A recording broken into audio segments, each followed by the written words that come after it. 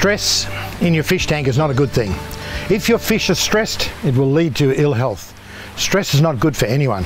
We know with humans, if we're stressed all the time, continually, over a long period of time, it leads to all kinds of sicknesses and problems. Same with the fish. If they're stressed, even low levels of stress, over time you'll have sick fish that will not perform or grow the way you want them to. Stress is such a killer, we ought to make sure that it's not in our tank. The first thing to do is keep the fish feeling safe, and that is have a tank that's got a reasonable depth to it. The water conditions are nice. Fish like lots of water movement, they like lots of air in the water. Keep them feeling comfortable and safe, and keep them in semi-darkness, not darkness, not direct sunlight, just semi-darkness. The fish are happy, they feel much happier. Now, some of the signs of stress are, the first one we'll talk about is skittish or easily disturbed fish. You might walk past the tank and the fish will scatter about, even bang into the side of the tanks and do some really silly things and knock themselves around. They're fish that are skittish. There's something wrong with them. They're not happy. The second one is gasping at the surface. Now, if fish are gasping at the surface, big sign to take action. There's probably low dissolved oxygen levels in the tank. There could be something else as well. There could be something else going wrong. So if you see the fish gasping at the surface, take action, check the tank immediately. The other thing is strange swimming behaviour. Now, if you see the fish swimming and then flashing is the term that's used, they'll swim over, bang their sides on the bottom of the tank. They're usually being irritated by some kind of parasite, most likely the one called ICH, and we can talk about that in detail. We usually give lots of detail about that in our training courses. The other one is loss of interest in their feed. Now, you'll find a pattern after a while. You'll give the fish so much feed per day, they take it up, they eat it all within 20 minutes, and you know that's the correct amount of food. Then suddenly they'll go off their feed, and I mean suddenly, not a seasonal change of food uptake, but just a sudden change of food uptake. That's a good sign that there's something's gone wrong in the tank. So check all your parameters straight away. Stress is caused by poor water quality in the tank. That's one of the first causes to look out for. And when I say poor water quality, firstly I'm talking about your parameters. That's pH, nitrate, nitrite and ammonia levels. Now, these levels have got certain parameters that you should operate within, and we discuss those in great detail in our training classes and also in our publications, so you can find out what they are. That's not hard to do, but you must make sure you keep those parameters within range in order to have fish that are not stressed. The next thing is visible solids in the water. Now, I'm not talking about some visible solids in the water immediately after feeding time, because obviously there'll be fragments of feed in the tank immediately after feeding time, but let's say 3 or 4 hours after feeding you can still see visible solids in the tank. That's a good indicator of your water quality is not just quite good enough. If you see that, perhaps you should think, if you don't have a filter, you should think about fitting a filter to your system. Doesn't have to be fancy, doesn't have to be expensive. It can just be a simple swell filter or a simple settlement tank filter. You'll be surprised how effectively they work. Low dissolved oxygen. Now, low dissolved oxygen is a real doozy, because if your oxygen gets too low and your fish are gasping at the surface, they are very stressed, believe you me, and you'll soon have major problems. Dead fish on your hands. If the low dissolved oxygen persists for too long and you have some dead fish, you'll probably have fish die in days afterwards, because of the event they've had their gills damaged, they've suffered stress, and you'll be picking dead fish out for some days.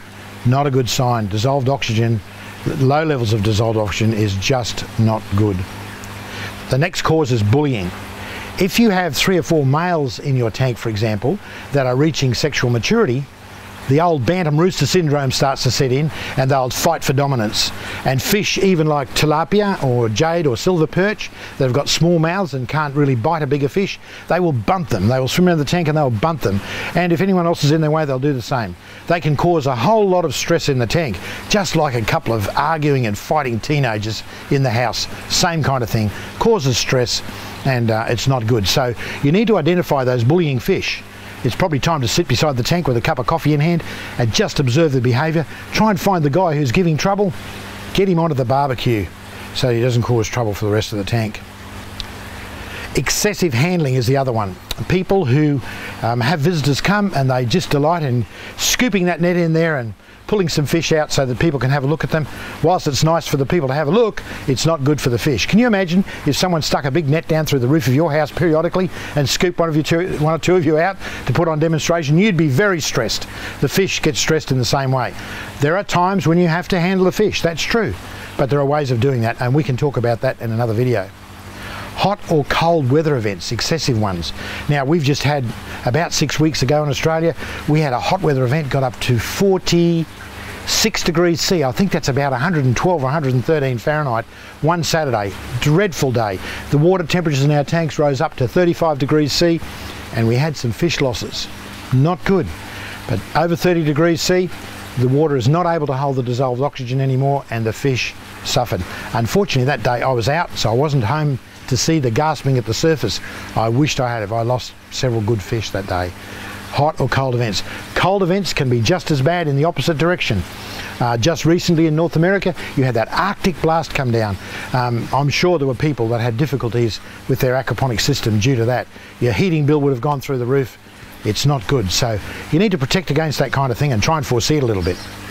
Diseases such as ICH are a real menace in home aquaponics systems.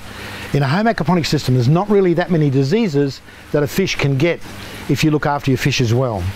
For example, if you start off right and you buy them from a hatchery that can actually issue with a health certificate for the fish, and hatcheries, there are hatcheries that can do that, and they might charge you a few dollars more for the fish, but it's well worth it because you receive the fish, you know they're perfectly healthy, they've got no diseases, and they're going to be fine. If you look after your fish, they arrive in that condition, you make sure they're stress-free, they're fed well, there's plenty of aeration in the water, you'll have happy fish. Okay, let's recap. What can we do? The first thing is clean up the quality of the water. Check it out, make sure that it's good. I know that everyone really tries to keep on that one, but it can get out of control. Particularly if you're operating a very small system and you've not fitted a filter. Even if you've got a filter and you're not maintaining the filter properly, the water quality can get down. So first thing, clean up the water by cleaning your filter, making sure it's well maintained. By the way, when you clean it, don't clean it too well. You need to leave something there, but clean it up good enough. If you haven't got a filter, fit one. It's not that hard to do, and you don't have to spend a pile of money. It can be a simple swirl filter or a simple settlement tank. Works extraordinarily well. If you've got a small system at home and you haven't built it with a filter, and that's fine, there's lots of, in fact there's thousands of successful systems running without a dedicated filter on them. But it's important that you do not overstock. Now that's very important. Overstocking will stress your fish no end. You'll wind up with dead fish. If you're given a stocking rate that's stated as being a maximum, then that's it. That's the maximum for that particular situation. Don't think, oh, I can do double that or I can do more than that. Don't start adding some because you think, oh, some might die, so I'll add some extra, because if you add some extra, you can bet your life some will die. That's the way it will be. So stocking rates are very important to be adhered to, and follow the program. As soon as you get fish that look like they're ready to be barbecued, get them out of there and barbecue them. Don't hold on to them for too long trying to have the biggest fish in the neighbourhood, because that will lead to difficulties. The next thing is feed at the correct rate. Do not overfeed your fish. It's the biggest single problem in home aquaponics is overfeeding of the fish, because people just want them to grow so fast, so they keep putting more food in. They see, oh, poor little Johnny fish in the corner, I didn't see him get some, so they put more food in, and so it goes. And the next thing, you've got rotting fish food in the system, starts to clog up the system, and you have bad water quality. Okay, keep your fish happy and well, and they'll grow really well. I want to just remind you about our training courses, in which we cover this kind of thing in great detail and give you some really good tips on how to look after your fish. We have one-day Discover Aquaponics training courses. Look at our website, you'll see when they're on. We have 4-day Future Farms aquaponics training courses, which are really excellent. 4 days of intensive training. You know, it amazes me. Every time we put them on, we have people come from overseas to Australia. It's just amazing. Later on this year, we'll be down in Puerto Rico again, and I hope soon to be able to announce some training in Canada. That'll be great. Now, the real doozy is we've just been successful about 3 months ago in obtaining Australian federal government approval for a Certificate 3 in aquaponics food production.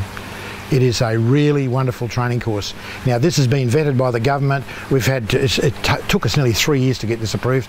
Big thing. Now we'll be running that training course in September. The first one of those will be running in September 2014. Look out for that. We've already got a lot of people putting their hand up saying they want to be involved in that course. It will run for 2 weeks. That's 2 weeks, 5 days a week, intensive, hands-on, in the greenhouse, in the training room, every single detail, and you'll walk away with that with an official, stamped, approved certificate. Wonderful thing. Okay, have fun, keep aquaponing.